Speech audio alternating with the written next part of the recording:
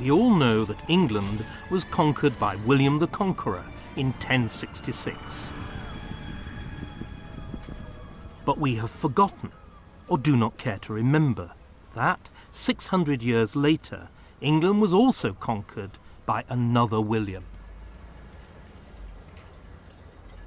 William of Orange was Dutch rather than Norman, and whilst there's no doubt that the Norman conquest of 1066 changed England radically, the Dutch conquest of 1688 also had profound consequences, and not just for England, but arguably for the whole of the rest of the world. For the revolutionary government that it ushered in transformed England from a feeble imitator of the French absolute monarchy and a mere bystander in European affairs into the most powerful and aggressively modernizing state in Europe. In short, the Dutch conquest invented a modern England, a modern monarchy, perhaps even modernity itself.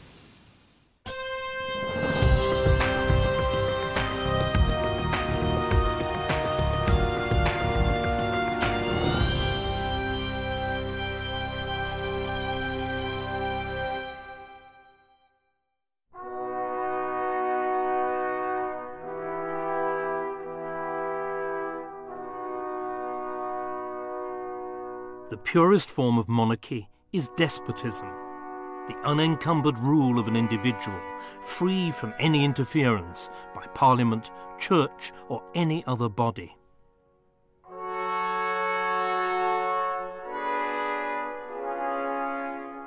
Few monarchs ever achieve this, though many aspire to it.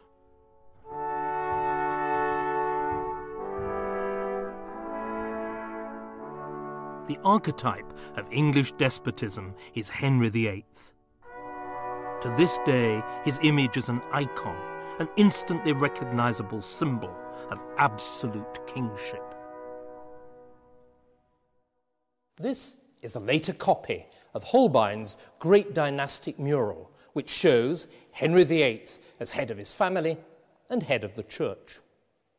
In the later 17th century, the original of this wall painting was still one of the wonders of Whitehall Palace, and fittingly so, for Restoration England was still shaped by the key legacy of the reign of Henry VIII, the Act of Supremacy, which made the king supreme head of the Church of England.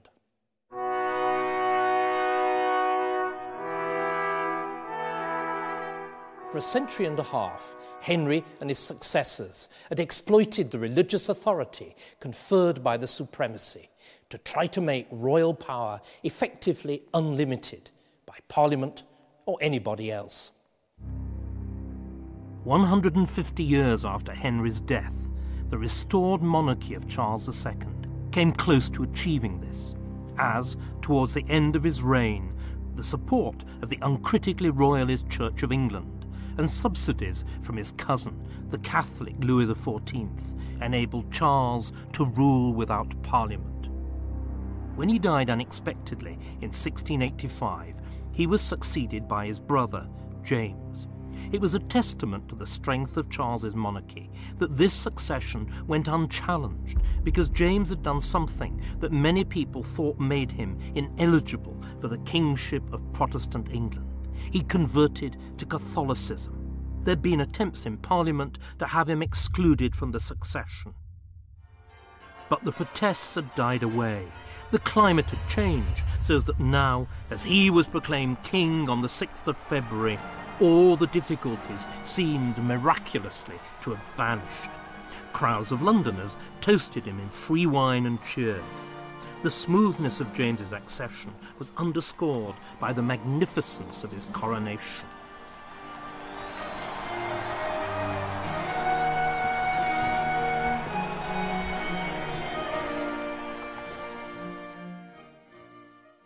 Appropriately, it was commemorated in this lavishly illustrated souvenir volume by Francis Sandford. The volume, which was James's own idea, records every aspect of the ceremony in the minutest detail. Also, on James's orders, all the figures are actual portraits.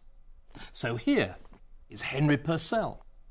the master of the king's music, who composed and directed the music for the ceremony, culminating in his great anthem, "My Heart is Inditing."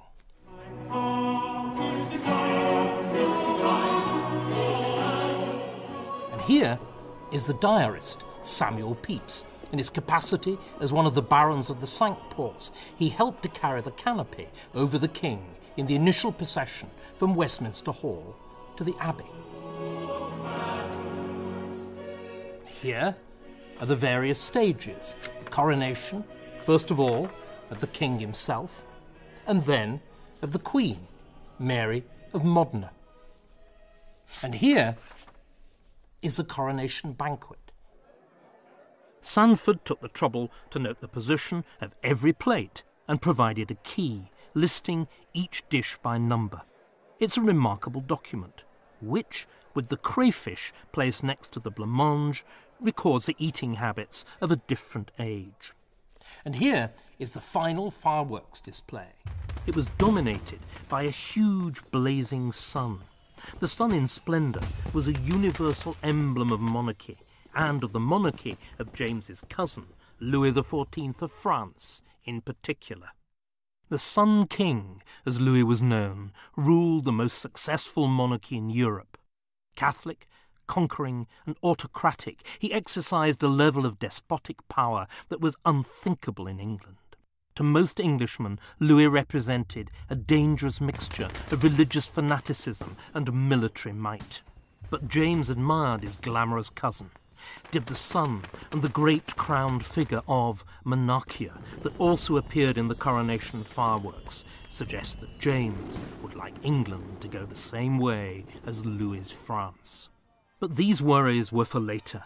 At his coronation in Westminster Abbey, there was no hint of unease. Instead, the mood was a celebration of the miraculously smooth and trouble-free transfer of power. For James, a convert to the Church of Rome, to become, as king, head of the Church of England, was indeed a miracle. Perhaps it was a horrible misunderstanding. That was certainly the opinion of a group of English exiles in the Dutch Republic. Known as Whigs and staunch believers in Protestantism and limited monarchy, they'd been forced to flee when they'd lost the battle to keep James from the throne. They were in despair at the complacency of those in the Church of England and in Parliament, known as Tories, who now supported a Catholic king. Only an armed invasion, the Whig exiles thought, could save England from Catholic absolutism.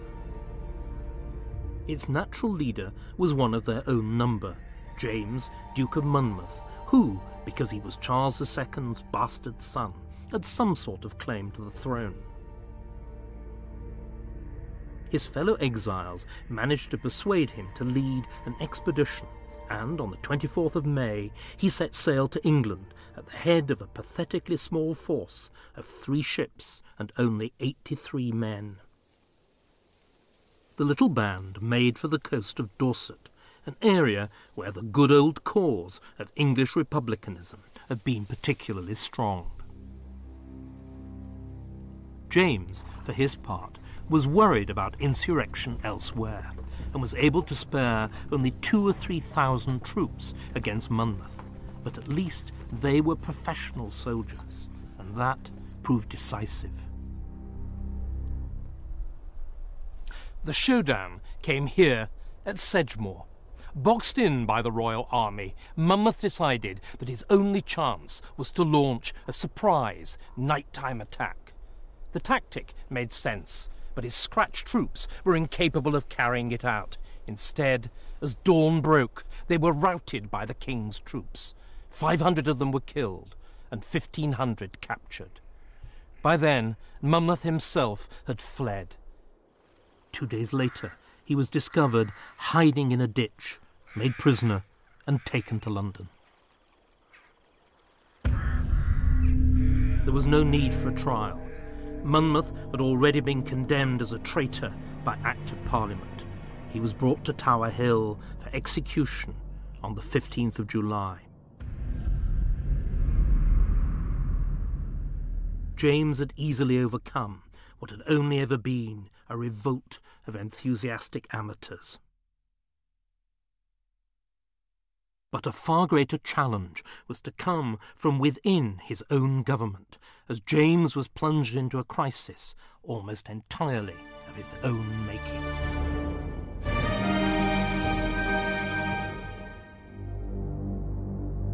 James II was England's first Catholic monarch for over 150 years. Ever since the Reformation, Englishmen had been taught to hate and fear Catholicism as foreign, ungodly, and above all, un-English. How, in view of these deep-seated fears, could a Catholic monarch be head of the Protestant Church of England? In Parliament, the ruling Tories were anxious to be reassured. They had supported James's right to become king. Now, in return, they naturally expected that James, Catholic though he was, would be equally unwavering in his support for the Church of England. And, at first, it looked as though he would be. I have been reported a man for arbitrary power, but I know the principles of the Church of England are for monarchy. Therefore, I shall always take care to defend and support it. Things apparently got off to a good start with this speech by James to the first Privy Council meeting of his reign. His hearers applauded, and the king basked in their approval. In fact, there was misunderstanding on both sides.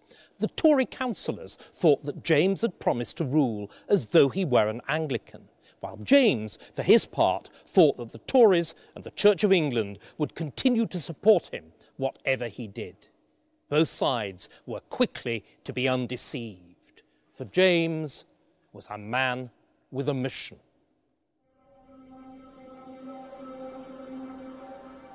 For, whatever he may have said in public, James saw his own succession against the odds as giving him the God-appointed task of reconversion, as he made clear in his own private devotional writings. God Almighty be praised, by whose blessing that rebellion of Monmouth was suppressed. It was divine providence that drove me early out of my native country, and it was the same providence ordered it so that I passed the time in Catholic kingdoms. James's mission, then, was to convert the country back to Catholicism. But what method would he use? Would it be persuasion or coercion? Here memories mattered. The Catholic Queen, Bloody Mary, had used the rack and the stake, and thanks to Fox's Book of Martyrs, the memory was still fresh in England. So too was the massacre of St. Bartholomew's Eve, the slaughter of Protestants which had occurred during the French Wars of Religion.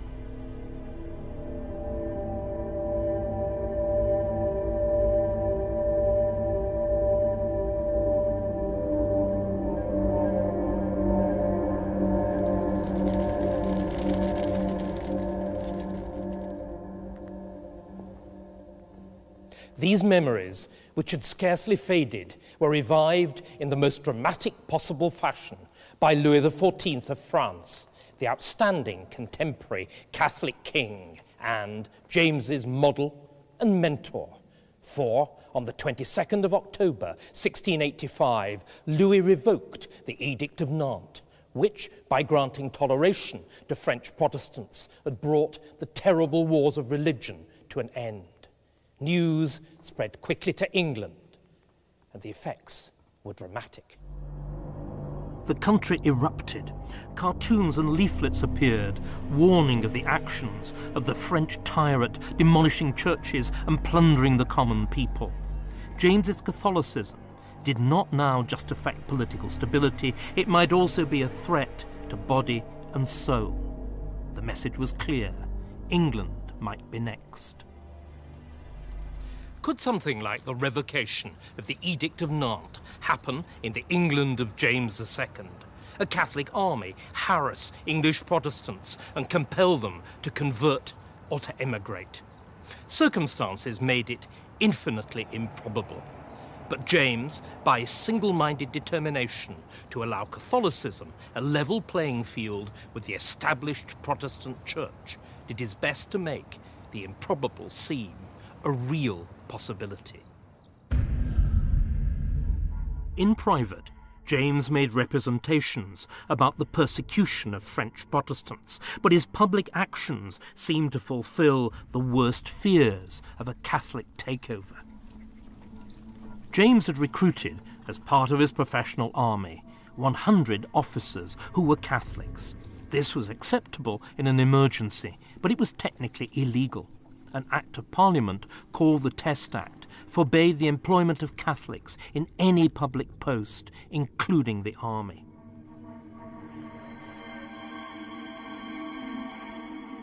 With characteristic bluntness, James tackled the issue of Catholic army officers head-on in his speech from the throne, when he vowed that nothing would ever make him give them up.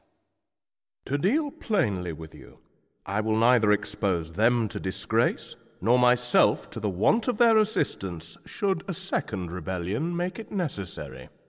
This was to fling down a challenge to both Houses of Parliament.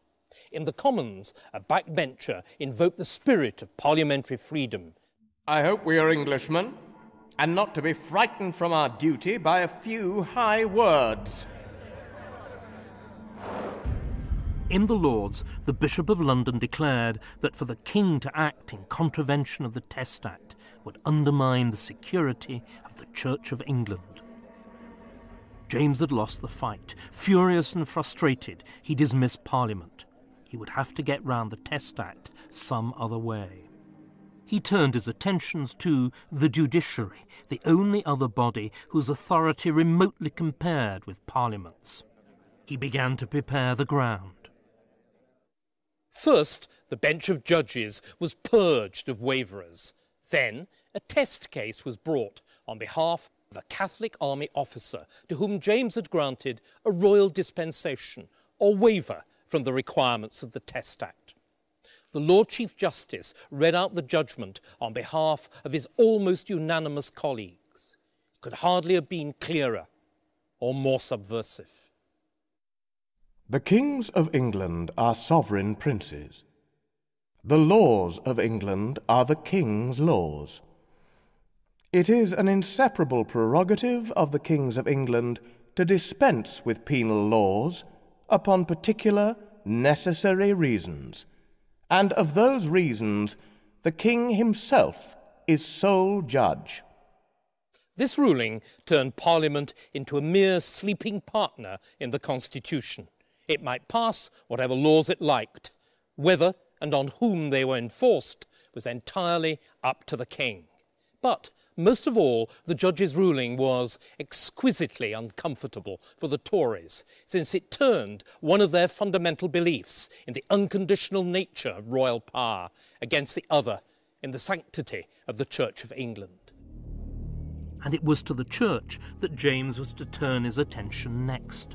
His victory in the courts had given him the power to overturn anti-Catholic legislation on a case-by-case basis. But his ultimate goal was to get the power to nullify all the laws which Parliament had made against Catholics. The Church of England, with its wealth, its power, its churches in every town and village, was the great obstacle to this. But boldly handled, and James was nothing if not bold, the Church might be the means to bring about change. For had not the Church of England made absolute obedience to the king an article of faith preached from every pulpit? First, James drew up a Declaration of Indulgence, which offered universal religious toleration to all Anglicans, Catholics, and Protestant dissenters. Then he commanded the clergy of the Church of England to read out the declaration in every parish church. This impaled the Church on the horns of a dilemma. Should they obey the king's commands, or God's as they saw it? The Archbishop of Canterbury, William Sancroft, summoned his fellow bishops to a secret supper party at Lambeth to discuss the situation. When the meal was over, 7 of them signed a petition to the king denouncing his declaration. In their petition, the bishops contrived both to have their Tory cake and to eat Whig principles. On the one hand, they invoked our Holy Mother, the Church of England, which was, both in her principles and practice, unquestionably loyal. And, on the other, they argued, like good Whigs, that the Declaration was founded upon a dispensing power as hath often been declared illegal in Parliament. This was a dramatic turnaround. Only 3 years before, Sandcroft, as Archbishop of Canterbury, had crowned James at Westminster Abbey. Now he was the instigator of a document that criticised the king on a central constitutional issue. It was a frontal attack on royal policy and, as the petition quickly circulated in print, a public challenge to royal authority as well. James determined to face it down by prosecuting the bishops for seditious libel. But he had underestimated the bishops, who showed unexpected courage, and he completely misjudged the mood of the people, which the bishops, showing a remarkable flair for public relations, were able to milk. Instead of being intimidated by the indignity of prosecution, the bishops pursued a deliberate policy of non-cooperation. They refused to raise security for bail, with the result that they were all imprisoned in the Tower of London.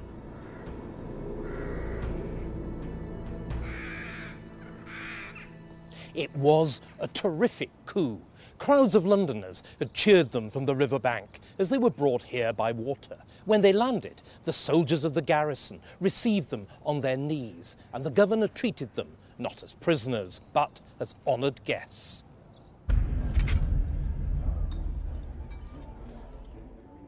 The bishops' brief and comfortable stay in the Tower had turned them into celebrities. More importantly, it had turned the constitutional question of James's power into a public issue. At the trial, in the huge spaces of Westminster Hall, passions about the legality of the dispensing power itself rose to such an extent that decorum broke down. The spectators cheered counsel for the bishops and booed and hissed the royal lawyers. The jurors stayed out all night in continuous deliberation. Then, the following morning, they returned the verdict of not guilty.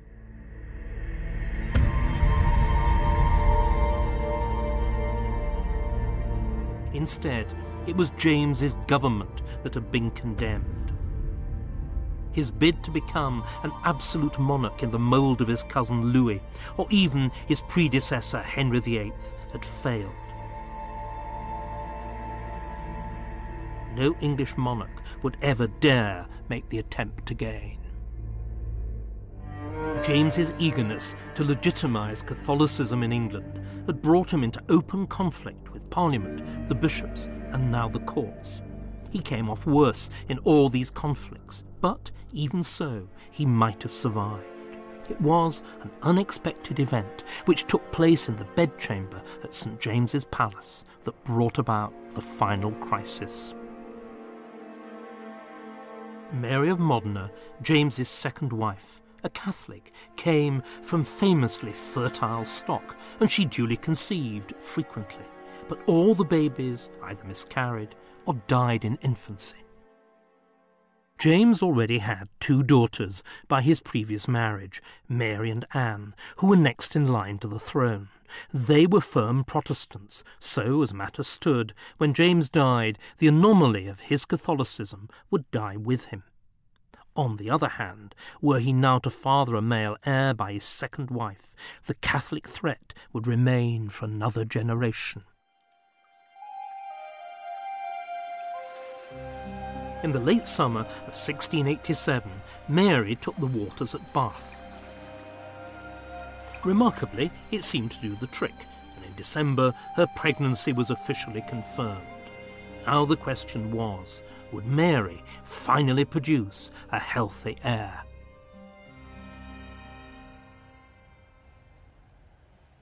Her labour began at St. James's on the morning of the 10th of June, 1688, in this very bed, and, after a short labour, impeded only by the crowd of witnesses crammed into the royal bedchamber, she gave birth at about 10 a.m. The baby, christened James Francis Edward, was a boy, and once his doctors had stopped feeding him with a spoon on a gruel made of water, flour and sugar, flavoured with a little sweet white wine, and allowed him human milk from a wet nurse, he was healthy. Normally, the birth of a Prince of Wales would have crowned James's attempt to reassert royal authority, but the birth of James Francis had the opposite effect. It was a prelude to war. James's opponents, his daughters Mary and Anne among them, decided that they couldn't tolerate the prospect of a Catholic succession. Anne, who still lived in her father's palace, had always disliked her stepmother for her airs and graces. When the child was born, she took pleasure in suggesting that it was a changeling and not in fact Mary's. There were, she claimed, a number of things not quite right about the circumstances of the birth. Mary of Modena was too well. James, bearing in mind his wife's previous disastrous gynecological history, was too confident, and he was too confident in particular that he would have a son. So the pregnancy must be supposititious, and the child a changeling smuggled into the Queen's bed in a warming pan. The story of the maid and the warming pan was embroidered with lots of circumstantial detail and circulated in scurrilous pamphlets and prints as part of a black propaganda campaign. It was all malicious nonsense, of course, but Princess Anne believed it, and she persuaded her sister Mary in the Netherlands to believe it too. Mary's husband also found it convenient to believe. He was William of Orange, and he came from a long line of Dutch princes. He was James's nephew, as well as his son-in-law, and a man of consuming ambition in his own right. By 1688, William was a hardened general and politician. But his goal, to unite England and the Netherlands in a Protestant crusade against the overweening Catholic power of Louis XIV's France, remained unchanged. The new palace he built at Het Loo was almost a conscious answer to Louis XIV's Versailles, a visible expression of princely power, but executed with Protestant decorum and restraint. For William was not a king, but the first citizen and general of the Dutch Republic, with his power finely balanced against that of the rich merchant guilds. Here there could be no question of him becoming an absolute ruler, nor did he want to.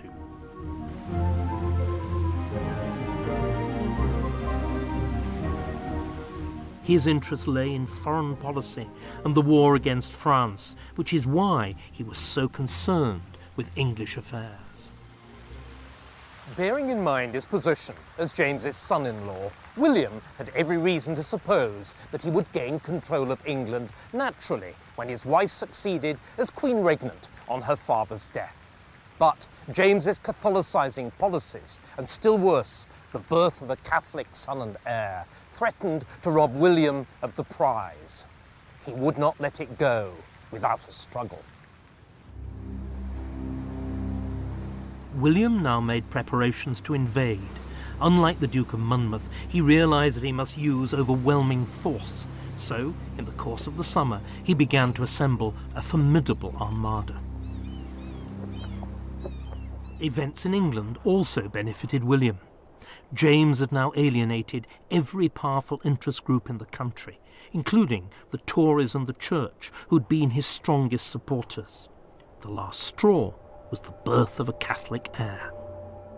The result was that, on the 30th of June, and 3 weeks after the birth of James Francis, 4 Whig peers and gentlemen and 3 Tories took the revolutionary and treasonable step of signing an invitation to William to invade Britain on the grounds that 19 parts of 20 of the people are desirous of a change.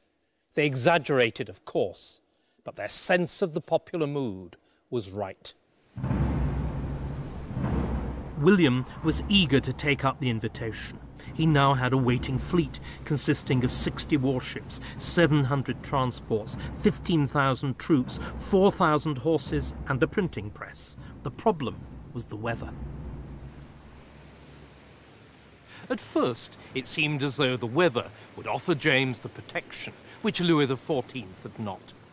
William had intended to set sail on the first high tide in October, but adverse winds kept him bottled up in port here for several days. Then a violent storm scattered his fleet and drove it ashore. To James, all this seemed like divine providence.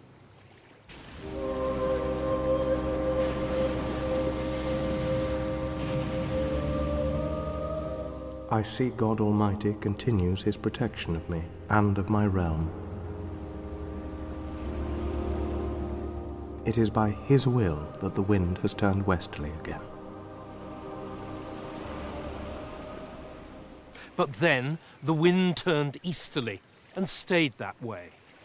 The result not only blew William to England, it also blew away James's confidence, and with it his authority.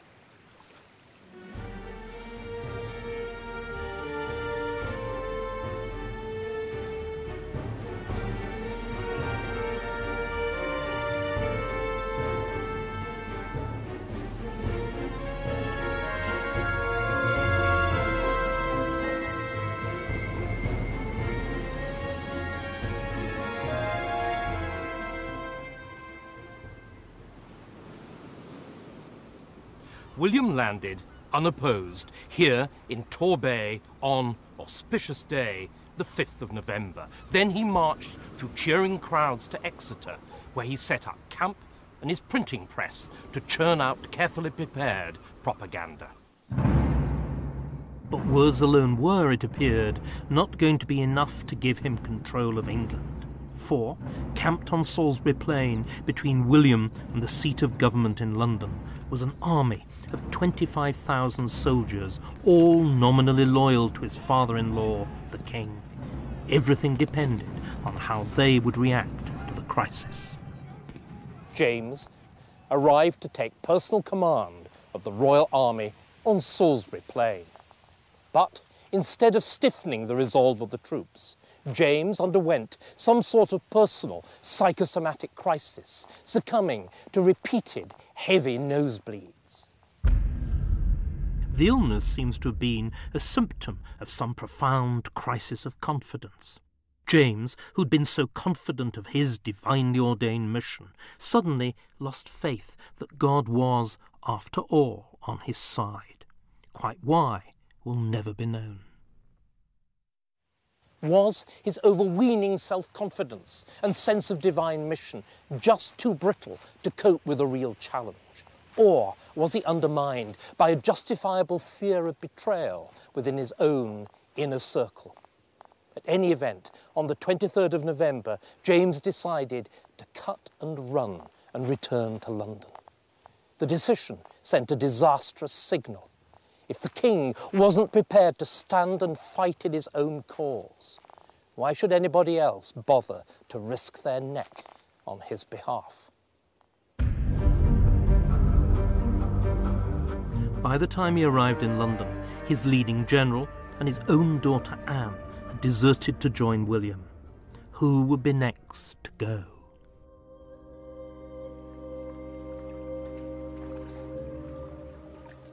Abandoned by his God as well as his children, James's only thought now was for flight. Outwardly, he conducted negotiations with William, but they were only a cover for his real purpose.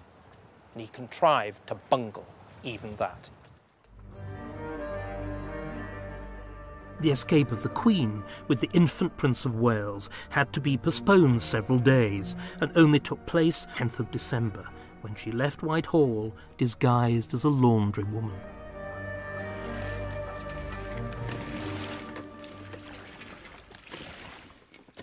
James himself quit the capital the next day, first flinging the matrix or mould of the Great Seal into the Thames, so that the seal, the supreme emblem of royal authority, couldn't be used to legitimise either his own overthrow or the nomination of a successor.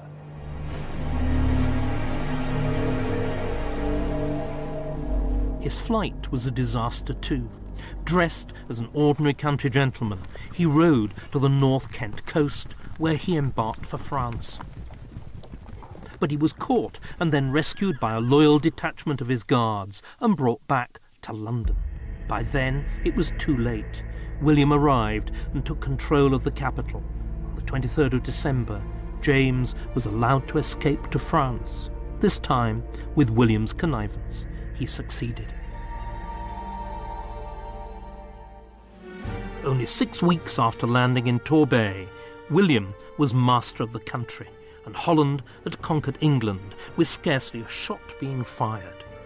But, although in military terms it was a non-event, the Glorious Revolution, as it almost immediately became known, was to transform the monarchy. But first, William's status had to be decided.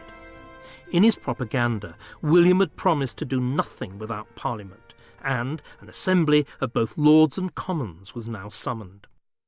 Tory peers wanted to make William regent, to act as caretaker, whilst the Stuart dynasty skipped a generation to his wife Mary.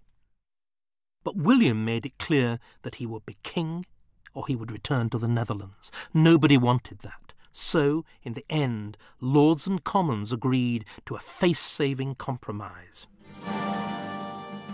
William and Mary would be joint king and queen, a sort of double monarchy, unique in the history of England, although the exercise of sovereignty would be vested solely in William. At a ceremony at the banqueting house in Whitehall, William and Mary were formally offered the crown. Mary, who'd only arrived in the country the day before, joined her husband on twin thrones under the cloth of estate. Then, the House of Lords on the right and the Commons on the left, led by their respective speakers, advanced towards the steps of the throne. The clerk read out the Bill of Rights, and a nobleman offered William and Mary the crown in the name of the Convention as the representative of the English nation. William accepted on their joint behalves, and they were proclaimed King and Queen of England to the sound of trumpets. England had in effect elected a king and queen, though the fact that Mary was the dethroned James's daughter drew a decent veil over the harsh reality. England and the monarchy would never be the same again.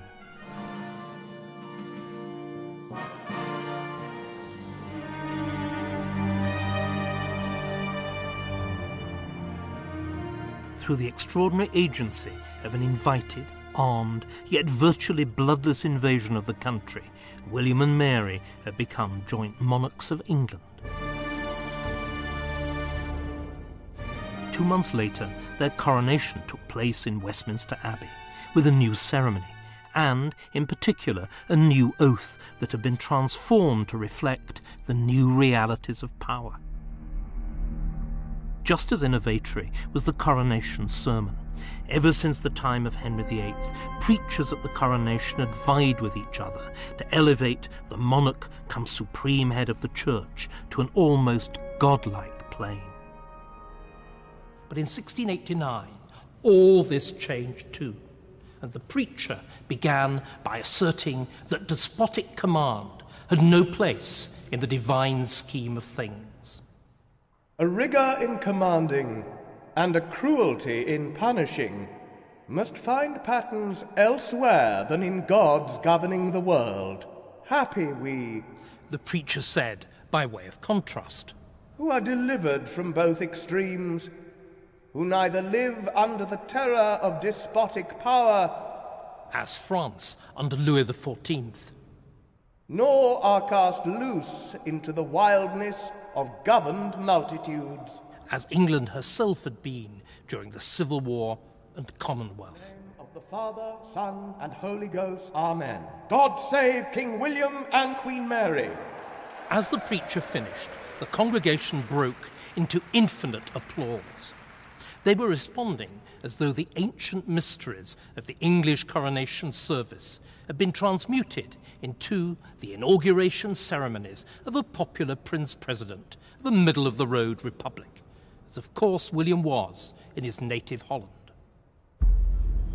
Parliament was not, of course, going to go the whole hog and declare England a republic again.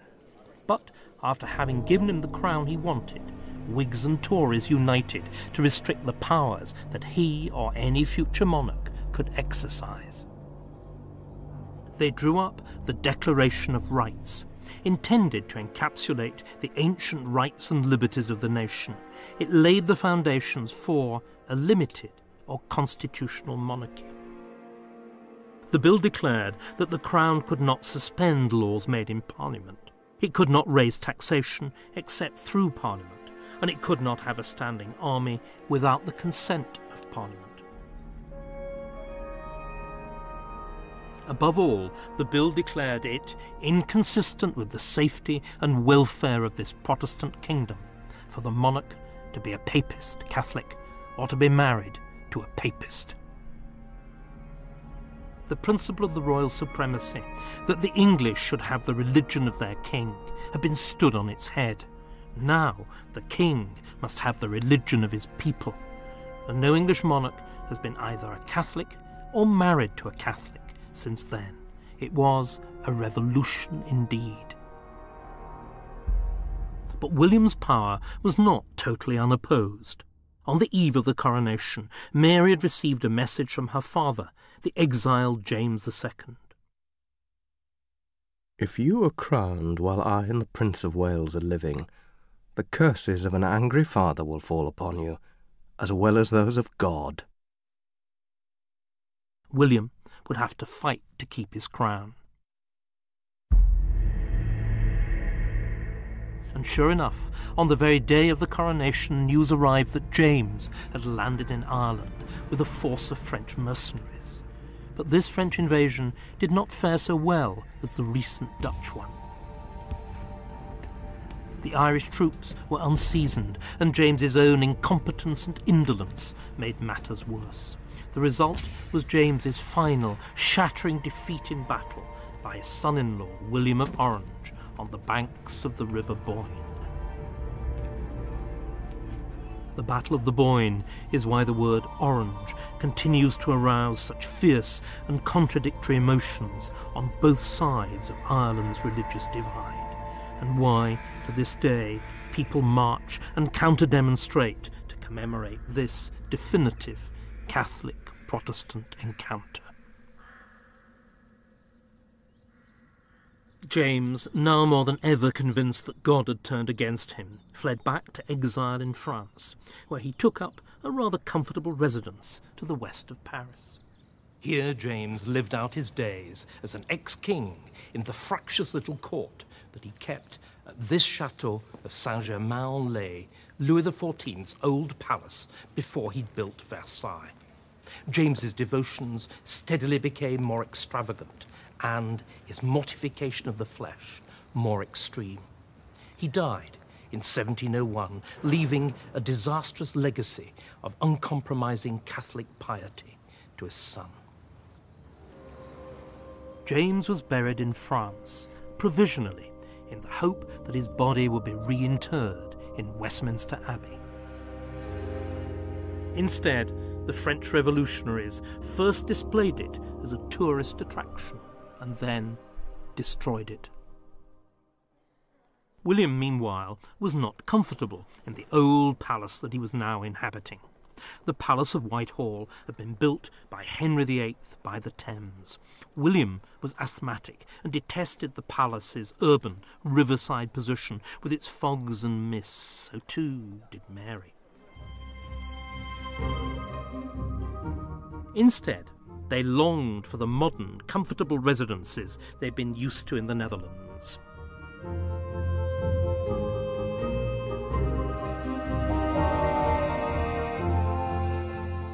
Within a few months, therefore, the couple bought the former Nottingham house, with its extensive gardens and pleasant, if rather suburban location on the western fringe of Hyde Park, and rebuilt it at breakneck speed as Kensington Palace.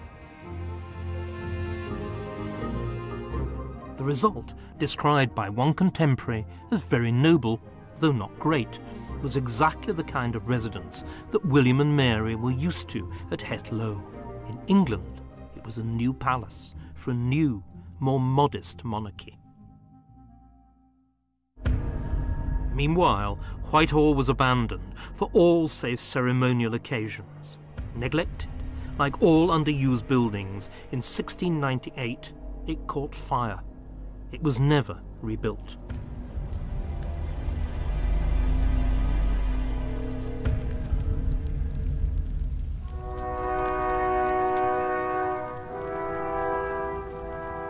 Perishing in the flames and ruins was the great dynastic mural of Henry VIII and his family, which, more than any other single image, represented the awesome powers of the royal supremacy over church and state. The glorious Revolution had drawn the sting from the supremacy and its deadly fusion of religious and political power. Henry's palace and his portrait had survived the repudiation of his legacy by less than a decade.